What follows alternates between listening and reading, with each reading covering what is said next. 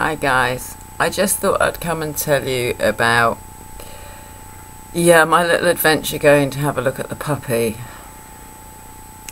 All I'm going to say really is I do wish people wouldn't lie in adverts. It was a very long trip. I took little YY with us.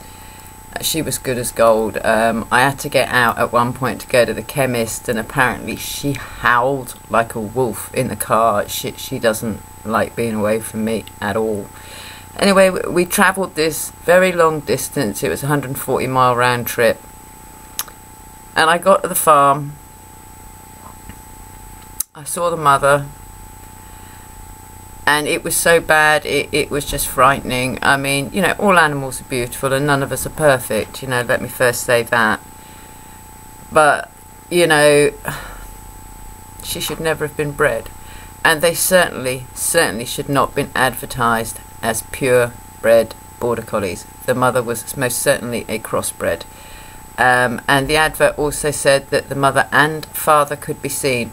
No sign of the father. I said, where's the you know, stud dog? And she said, oh no, he doesn't live at the farm. I thought, okay. And I checked the puppy over. They hadn't been handled enough, anywhere near enough. And when I compare her, you know, okay, comparisons are not always a good things, admittedly, but I compared how YY and Inky were at that age, and she was a very shy, nervous little puppy.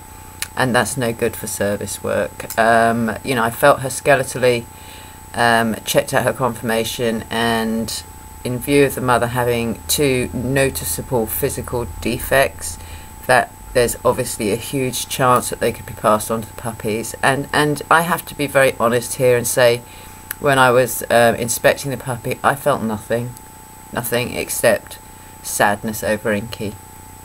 It certainly wasn't a wasted journey, because I think it's opened insight into the fact that clearly I haven't grieved at all about Inky because of YY's sensitivity and her reflecting my emotions so totally. I do not wish, because I love YY, to put that level of grief on her. So it was a total fail, ladies, and they were... I like to go and get farm-bred working sheepdogs because usually, and rightly so, the farmers are breeding for their next generation of working dogs. This was not the case in this in this situation. They were breeding for profit, and I can't condone that. I just can't. You know, I have very, very strong opinionated feelings about the whole breeding issue. You know. Yes, I love puppies, but I will not support breeding for profit. It was a £350 puppy, and with all due respect to the lady, you can't ask that for a crossbred. You just can't. You know, I can get a purebred working border collie from Wales for £100, and it will be in the, if not Kennel Club registered, then in the International Sheepdog Registry. So it's a no-go. It's just a no-go. I have made... It was a valuable journey, and as much as it's helped me make a decision that I'm not going to get another dog. YY and I are just too close. I don't want to upset that. And I'm going to value every single second of the day that she is still with me. And probably follow her on after she goes. So I just thought I'd bring you up to date on that, as I did say I would. Yeah, a shame, but it is what it is, and as long as we all keep open minds and continue to learn within ourselves and about ourselves, it can only be a good thing. I've got a really nasty appointment that got chucked on me on Tuesday, which I won't go into, but I'm dreading it and I'm terrified, but it has to be done. So anyway, I've been watching all your videos and I support you all wholeheartedly, as you know.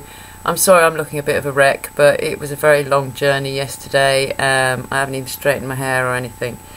I am going to start getting back to my storytelling. At some point I'm going to have to let the grief out for Inky.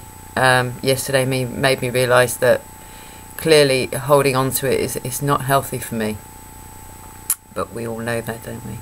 Anyway, my beautiful friends, and you are, you know, I was watching Nathalie, the Beauty Diva, and if you're not subscribed, you should be. She's an incredible lady, as you all are on here. And yes, it might be virtual, but you are my friends. I value your opinions, your comments, your support, and your incredible friendship. Thank you so very much, all of you. Stay well, take care, bye for now.